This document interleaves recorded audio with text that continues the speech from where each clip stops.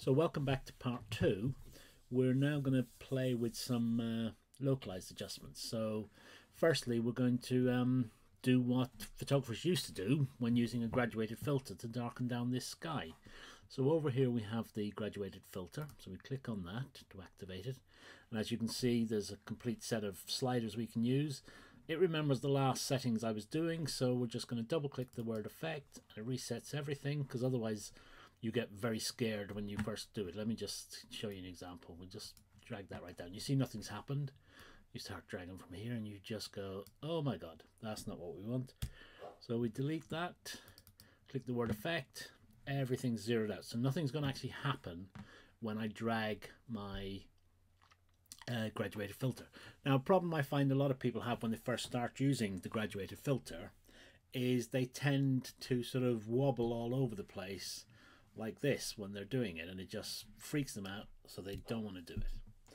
So what I find the easiest thing to do is if you hold down the shift key and if you click, no matter where you take your cursor, it does it in a straight line.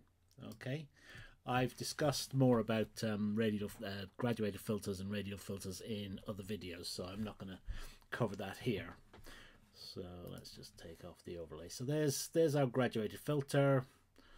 This will be the full effect, then we have our feather, and then nothing will happen below this line.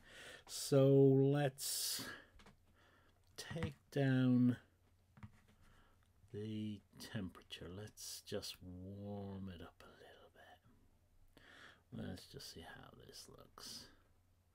So can you see we've warmed up that sky? And for doing before and afters, we have this little light switch down here. We just switch that on and off and it'll show us what we're doing. We'll darken it a little bit, take it down maybe half a stop. Okay, that's looking pretty reasonable, and we'll take the highlights down a little bit.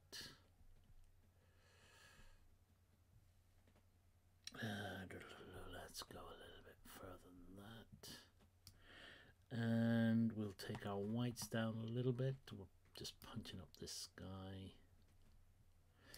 and we'll add a little bit of clarity, which I'll punch a little bit back into it. And I think let's just see what the dehaze does. It brings a little bit of detail. Now, I've just noticed a mistake I've made.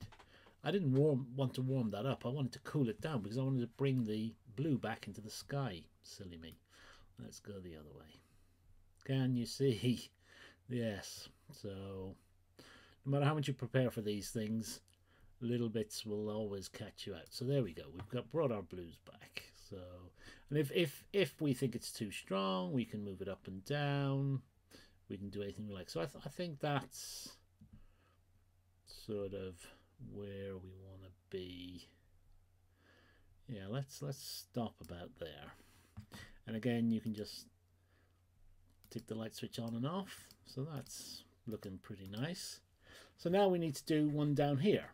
So you come up here and you click new, which allows you to do a new drag. So again, if you're worried about it flying all over the place, let's just hold down the shift key and bring it up as we want it. Now obviously we want it to be going that way, but we've just made our lives easier by doing that.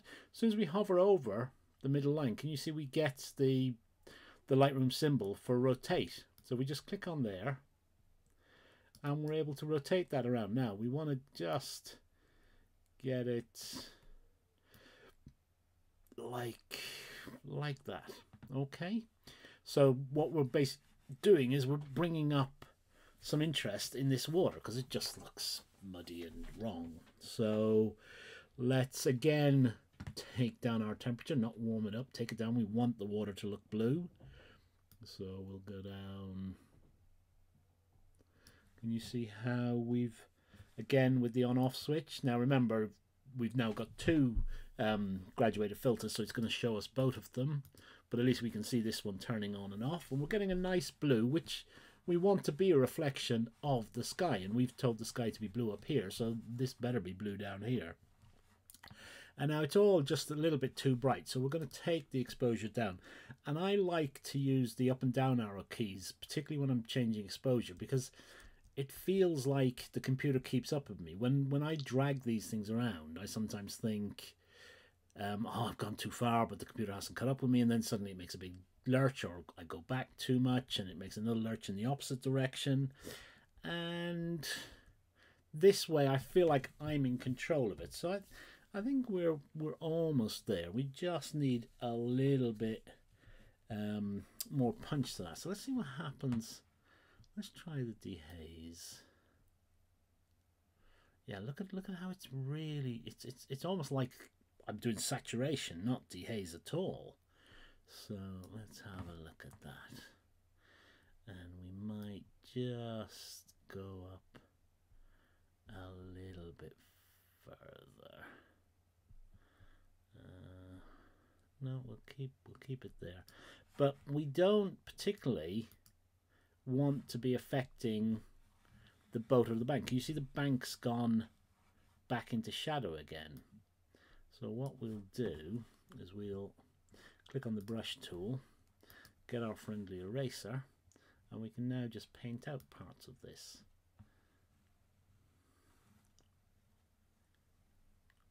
So we're just taking little bits out to sort of balance it back up a little bit. So let's just switch that on and off again.